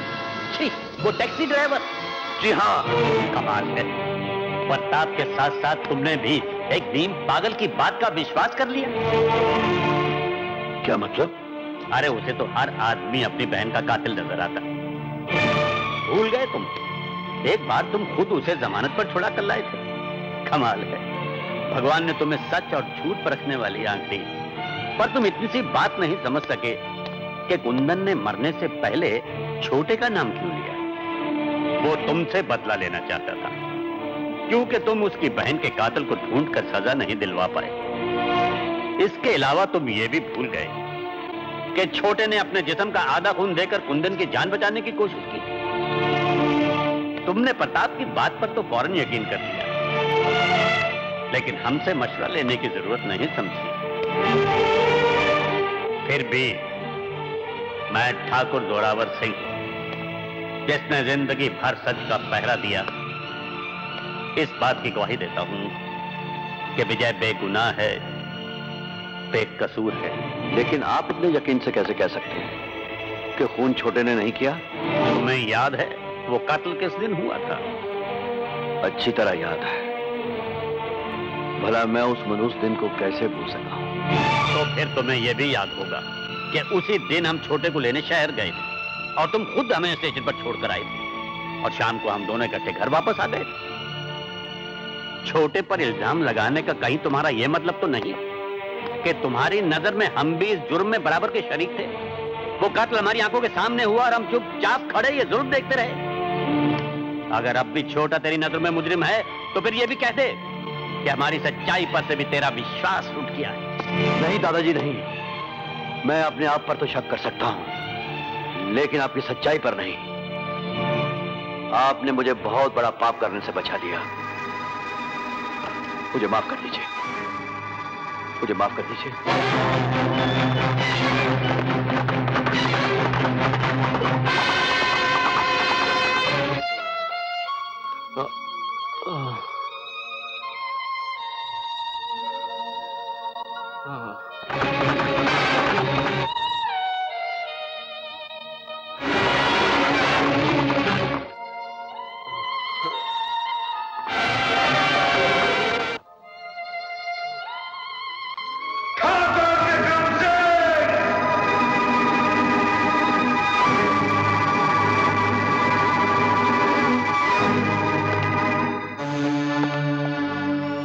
प्रताप। ठाकुर विक्रम सिंह, मैंने कफन के साथ साथ अपनी बहन के कातिल का नाम भी तुम्हें लिखकर भेजा था। इंसाफ की कुर्सी के पहरेदार, मैं तुझसे ये पूछने आया हूं कि अभी तक मेरी आंखों ने इस हवेली में तेरे भाई की लाश क्यों नहीं देखी? मेरे भेजे हुए कफन का इस्तेमाल क्यों नहीं किया गया? कहीं भाई की मोहब्बत के वजन से तुम्हारे इंसाफ के तराजू का पलड़ा झुक तो नहीं गया? नहीं प्रताप, नहीं। इंसाफ अंधे की वो लाठी है जो रिश्ते नातों को नहीं पहचानती। मैं खुद तुम्हारे पास आने वाला था ये बताने के लिए कि तुम्हारी इत्तला गलत है। मैंने पूरी छानबीन की है, छोटे ने गुड्डी का खून नहीं किया। ये तुम भाई के लिए तुम्हारा मुंह बोल रहा है। प्रताप, जोश में नहीं होश में बात करो। तुम्हारे पास कुंदन के बयान के अलावा मेरे भाई को कातिल साबित करने का और कोई सबूत नहीं है, लेकिन मेरे पास उसकी बेगुनाही का बहुत बड़ा सबूत है, और वो है मेरे दादाजी की गवाही। जब गुड्डी का कत्ल हुआ था मेरा भाई यहां नहीं था, वो शहर में था, और खुद मेरे दादाजी उसके पास मौजूद थे।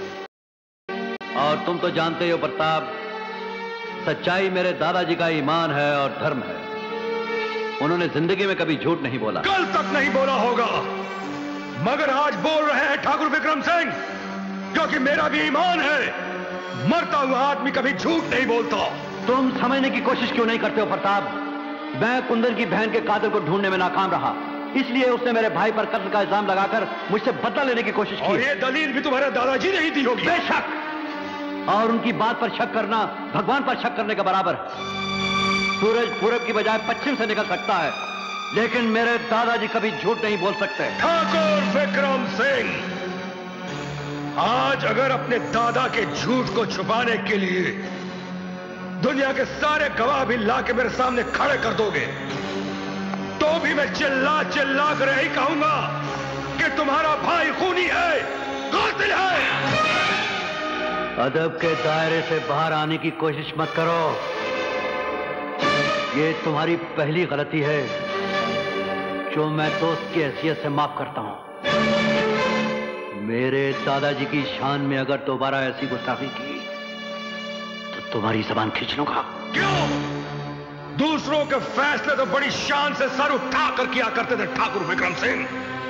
आज इंसाफ के पलड़े में अपना भाई आ गया तो तुम्हारे इंसाफ का जनाजा उठ गया। अब तुम इस इंसाफ की कुर्सी में बैठने के काबिल नहीं रहे। अब तुम्हारे भाई का फैसला इस हवेली में नहीं बल्कि हमारे इलाके में होगा, जहां उसकी मौत का नजारा सारी दुनिया देखेगी। और आज मैं तुम्हारी ही आंखों के सामने तुम्हारे भाई को जिंदा यहां से उठाकर ले जाऊंगा।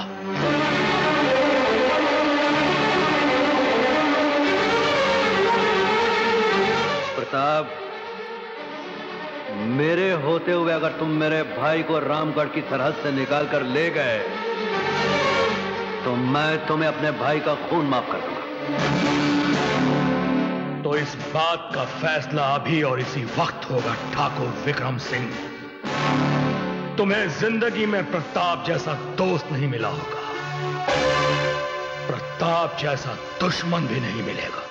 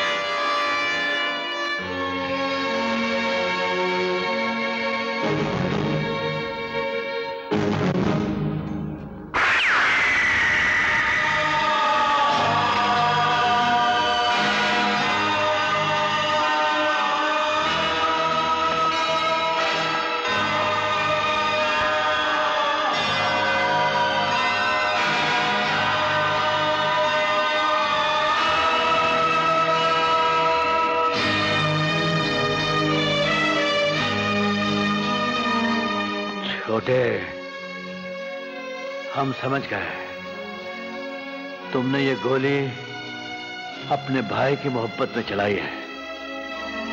तुम्हारी इस गलती की सजा अपने आप को देकर हमने हिसाब बराबर कर दिया है। लेकिन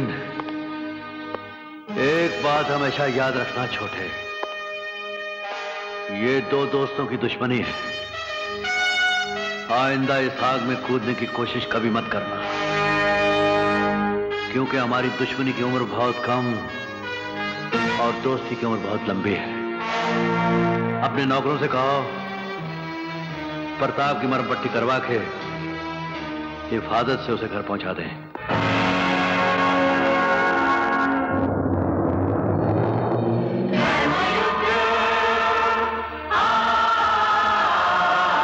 धर्मयुद्ध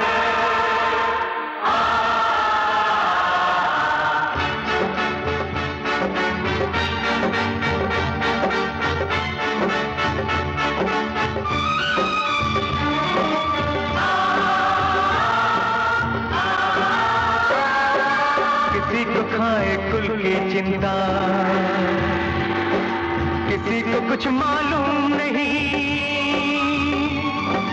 और किसी की नजर में कोई मुजरिम है मासूम नहीं।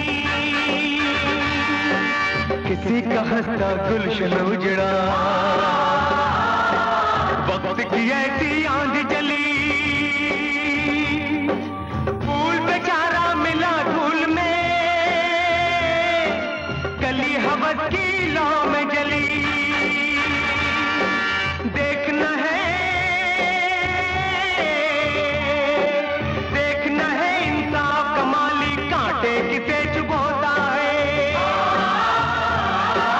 देता है इतिहास गवाही तब तब जग में होता है। धर्मयुद्ध, धर्मयुद्ध।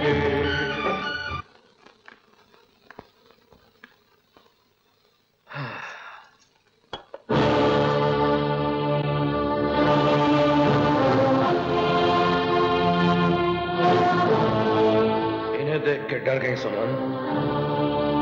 ये तो मेरे बड़े भाई समान दोस्त विक्रम के दादाजी हैं, इंसाफ और सच्चाई के ठेकेदार। तुम अंदर जाओ, अंदर जाओ। आओ बड़े ठाकुर, आओ। रात के अंधेरे में आने की तकलीफ कैसे उठाई? कोई नया घाव देने आए हो या पुराने जख्मों पे नमक छिड़कने? बेटे, मैं तो उन जख्मों पर मरहम लगाने आया हूं जो तेरे और विक्रम की दोस्ती के दिलों पर लगे हैं। इन जख्मों का इलाज सिर्फ विजय के खून से हो सकता है बड़े ठाकुर, सिर्फ विजय के खून से। अगर तेरे जख्मों का इलाज सिर्फ खून से हो सकता है तो फिर इस बुजुर्ग का खून हाजिर है। मेरे खून में विजय के खून जैसी गर्मी न सही। हो सकता है ये ठंडा खून तेरे जख्मों को कुछ देर के लिए इतना सुकून दे सके कि तू ठंडे दिल से मेरी बात सुन ले। प्रताप, विजय की जान लेने का इरादा अपने दिल से निकाल दे। इसे एक ठाकुर की धमकी समझूं या एक दादा की फरियाद? विजय बेकसूर है प्रताप, और फिर तू एक खून की बजाय 3-3 खून क्यों करना चाहता है? अगर विजय को कुछ हो गया तो विक्रम भी जिंदा नहीं रह सकेगा, और इन दोनों के बाद मेरी सांस भी रुक जाएगी। आप मुझे जिंदा समझ रहे हैं बड़े ठाकुर? मैं तो सिर्फ एक चलती फिरती लाश हूं जिसे चिता पे रखने से पहले मैं अपनी बहन का कर्ज चुका देना चाहता हूं। अपना इरादा बदल दे प्रताप। मैं वादा करता हूं कि विजय को लेकर हमेशा के लिए यहां से चला जाऊंगा। उसके बदले में तू जो मांगे मैं तुझे देने के लिए तैयार हूं। एक बार फिर से सोच लो बड़े ठाकुर, आपकी सच्चाई का पोल तो पहले ही खुल चुका है, कहीं जुबान का कौल भी ना हरकाएगा। तू वादा तो कर, मैं दुनिया की हर चीज लाकर तेरे कदमों में डाल दूंगा।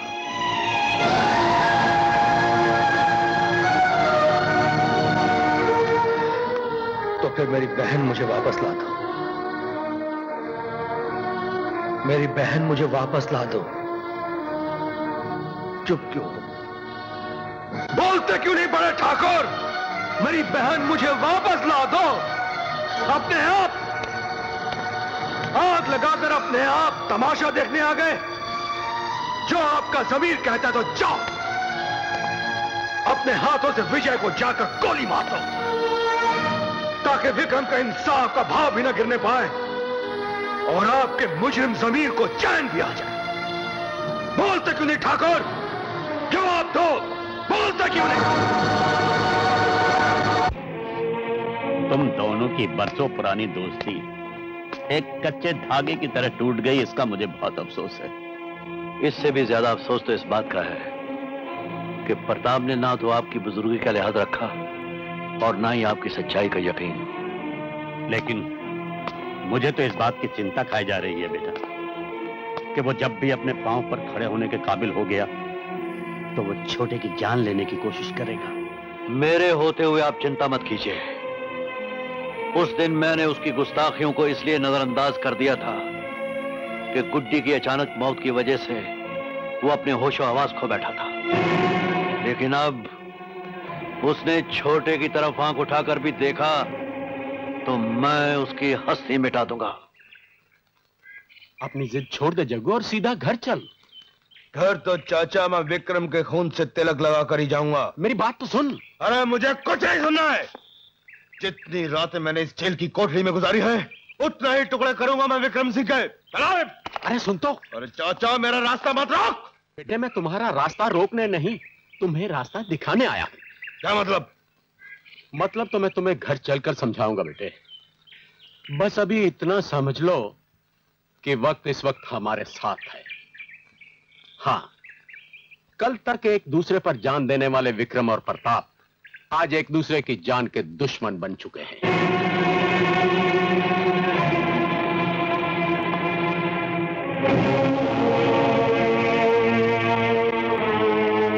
गुड्डी मैं तेरी कसम खाकर कहता हूं कि आज का दिन तेरे कातिल की जिंदगी का आखिरी दिन होगा।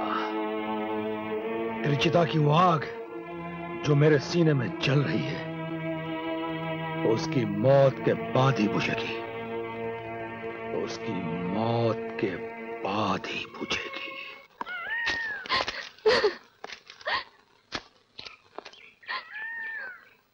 क्या बात है सुमन, तुम रो क्यों रही हो? तुम तो जा रहे हो, लेकिन मुझे किसके भरोसे छोड़कर जा रहे हो? उसी ऊपर वाले के, जिसके भरोसे आज मैं अपनी कसम पूरी करने जा रहा हूं। अगर तुम्हें कुछ हो गया तो? मुझे कुछ नहीं होगा सुमन, मुझे कुछ नहीं होगा।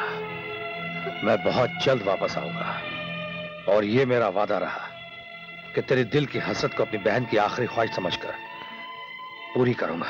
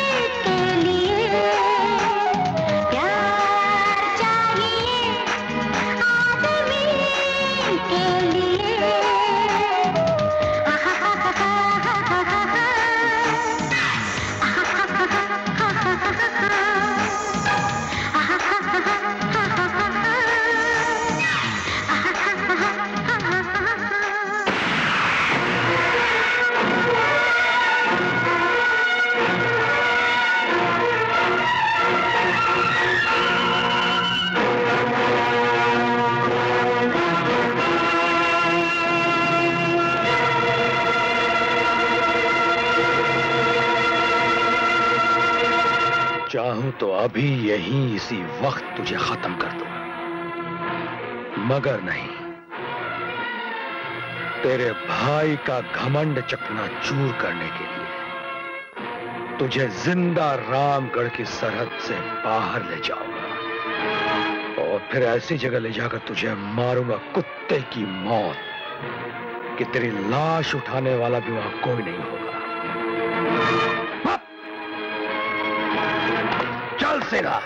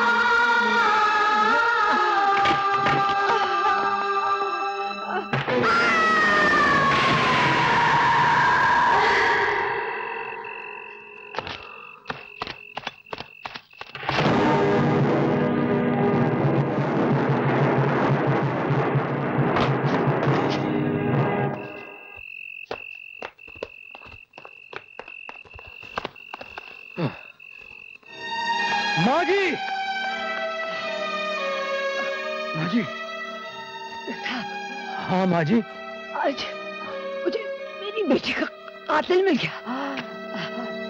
ये उसकी निशानी। बेटा, उससे बदला जरूर। माँ जी,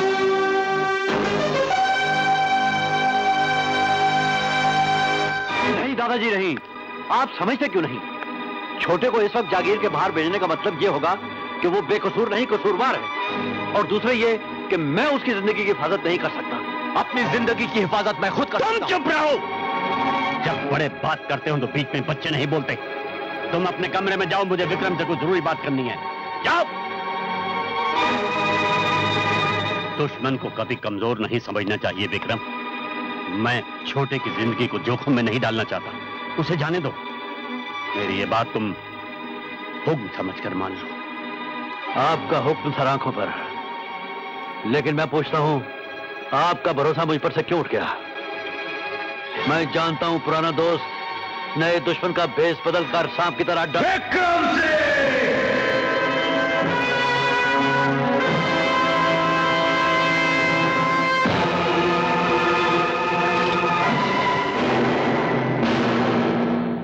आओ विक्रम सिंह आओ, तुम्हारे लिए एक तोहफा लेकर आया हूं। इस लाश को अच्छी तरह देख लो, जो तुम्हारे छोटे भाई के जुर्म की एक नई दास्तान सुना रही है। बुलाओ अपने दादा को, जिसकी सच्चाई पे तुम्हें अपने आप से भी ज्यादा विश्वास है, और कहो उससे कि इस मुर्दे की आंखों से आंखें मिलाकर फिर कोई नया झूठ बोले, फिर कोई नया फरेब देने की कोशिश करे, ताकि उसकी बुजुर्गी का भरम भी रह जाए और तुम्हारे इंसाफ का पोल भी न खुलने पाए। पूछो उससे अपने नालायक पोते को चंद दिनों की जिंदगी और देने के लिए और कितने बेगुनाहों को बलि पे चढ़ाने का इल्जाम अपनी पूरी गर्दन पे ले सकेगा। बुलाओ उसे इस हकीकत की रोशनी में, ताकि सारी दुनिया को उसका असली चेहरा दिखाई दे और तुम्हारी आंखों से अंधविश्वास का पर्दा भी हट जाए। सुनने की ताकत हो तो अपने भाई के गुनाहों की कहानी मुझसे सुनो ठाकुर विक्रम सिंह। उसका पहला जुर्म यह है कि उसने कुंदन की बहन की इज्जत लूटी। उसका दूसरा जुर्म यह है कि वो मेरी बहन का कातिल है। और अपने तीसरे शिकार कुंदन को खत्म करके उसने यह समझ लिया कि वो अपने तमाम जुर्मों पर पर्दा डालने में कामयाब हो गया है। लेकिन देखो, कुदरत का इंसाफ देखो ठाकुर विक्रम सिंह, कि आज तुम्हारे भाई के चौथे और आखिरी जुर्म ने उसके तमाम पिछले जुर्मों से पर्दे उठा दिए हैं। और से देखो ठाकुर, इन बेजान मुर्दा हाथों में आज भी कातिल की वो निशानी जिसे तुम या तुम्हारा दादा नहीं झुठला सकता, जिंदा सबूत के तौर पे मौजूद है, जो चीख चीख कर ऐलान कर रही है कि तुम्हारा भाई मुजरिम है, कातिल है, खूनी है, हत्यारा है।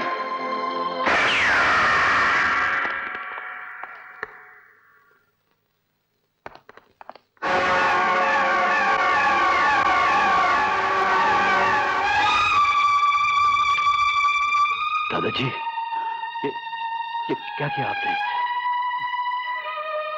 विक्रम, जो आंखें किसी से मिलाने के काबिल न रहे, उनका बंद हो जाना ही अच्छा है।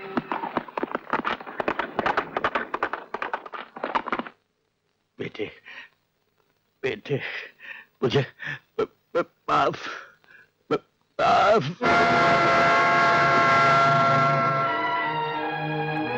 दादाजी।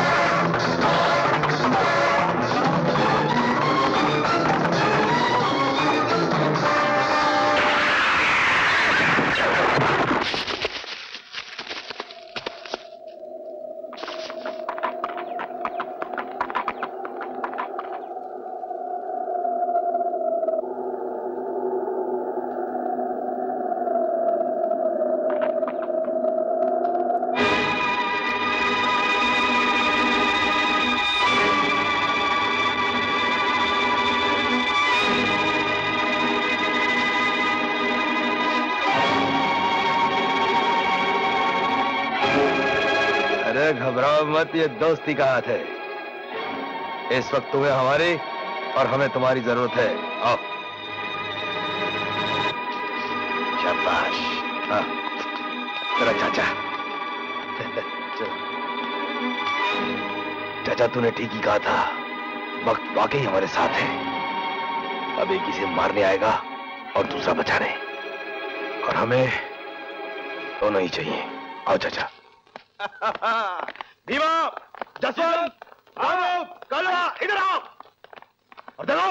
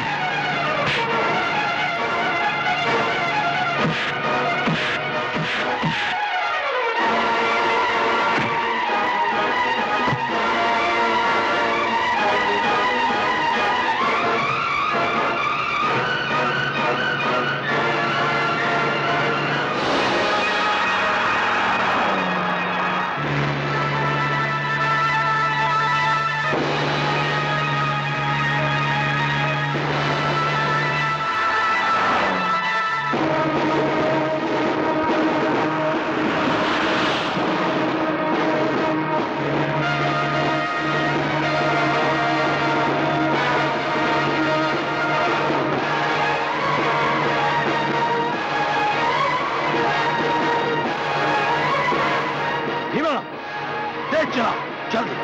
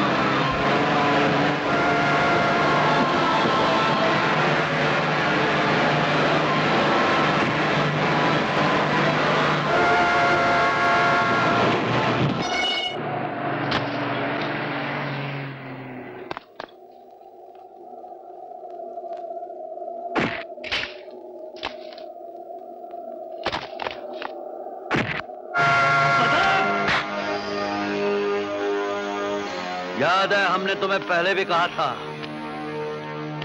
कि आज तक किसी मां ने वो सूरमा पैदा नहीं किया जो हमारे जीते जी हमारे भाई को रामगढ़ की सरहद से बाहर ले जा सके। अपने चारों तरफ अच्छी तरह देख ले, तू भी हमारी सरहद में खड़ा है और हमारा भाई भी जिंदा सलामत हमारी सरहद में खड़ा है। विक्रम सिंह, जो मैं तेरे सारे पहरे तोड़कर उसे यहां तक ले आया हूं, तो फिर 2-4 कदमों का फासला मेरे लिए क्या फासला है? कोई बड़ी बात नहीं। जितनी मर्जी गोलियां चला ले ठाकुर, आज मैं भी सर पे कफन बांध कर आया हूं। इस धर्म युद्ध में मेरी मौत तो हो सकती है, मेरी हार नहीं हो सकती। मेरा रास्ता छोड़ दे ठाकुर। आज मैं तेरे भाई को अपने साथ लेकर ही जाऊंगा। इसकी मौत मेरे हाथों लिखी है। मौत और जिंदगी का फैसला करने का हक पिछली 7 पुश्तों से सिर्फ हमारे पास है। फैसला करने का हक सिर्फ मुंसिफों को होता है ठाकुर, तुम जैसे बेइंसाफों को नहीं। तुम्हारे इंसाफ के तो 2 तराजू हैं, एक दुनिया वालों के लिए और दूसरा अपने इस भाई के लिए। प्रताप सिंह, हमारे इंसाफ पर शक करने की जुर्रत पहली बार तुमने की है और इसका अंजाम तुम नहीं जानते क्या हो सकता है। रामगढ़ का इतिहास इस बात का गवाह है और हमेशा रहेगा कि ठाकुर विक्रम सिंह के इंसाफ के 2 नहीं, सिर्फ एक तराजू है, जिसके एक पलड़े में जिंदगी और दूसरे पलड़े में मौत।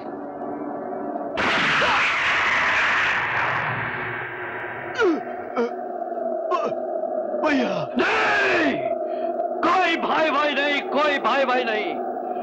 इस वक्त तेरा मेरा रिश्ता एक मुजरिम और मुस्लिम का है, सिर्फ एक मुजरिम और मुस्लिम का।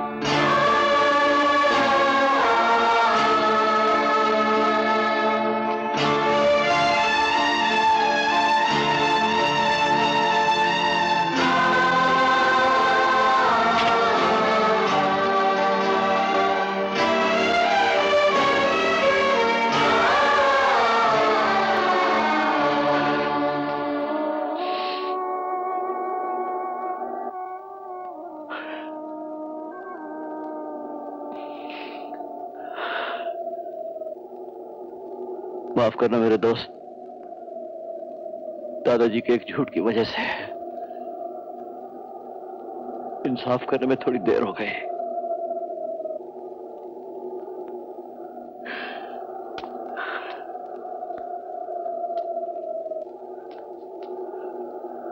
देख लो प्रताप, इंसाफ आज भी हमारी हद के बाहर नहीं गया, हमारी हद के बाहर नहीं गया।